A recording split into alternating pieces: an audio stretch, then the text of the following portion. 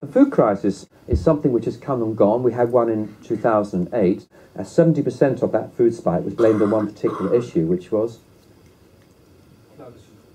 Actually, it wasn't population growth. I'm talking about the UN study of what happened. Because in that spike, there were riots in 33 nations and one government fell. This summer, the summer after that, I was talking to 500 generals and others in the Pentagon about how to reduce conflict around the world.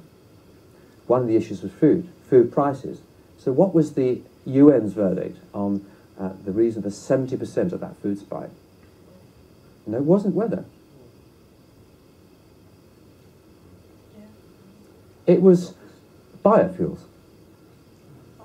This year, 40% of all American wheat will be burnt in cars. Does it matter? Yes, it does.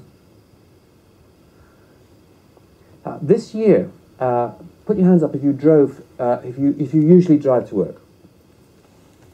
Did you know that you are burning 5% of all the miles that you drive in your car are being powered by grain? Did you know that? In fact, you can't opt out. It's not an ethical decision you're allowed to make. By law, you are required, by EU statute, you are required to burn food in your car. Put your hands up if you knew that.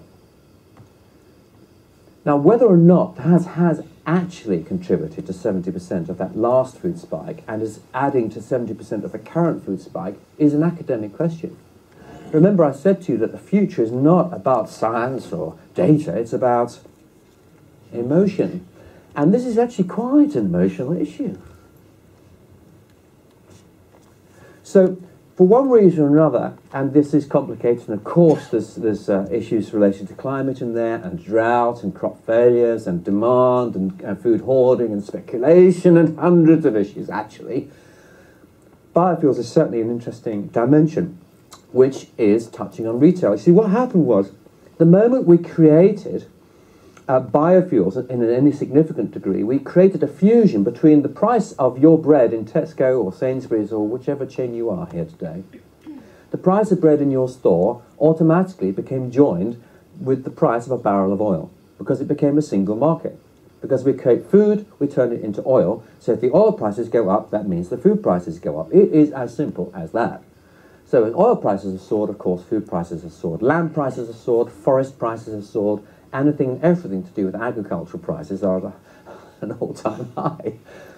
So if you disconnect food prices from oil, then you come back to a more natural level.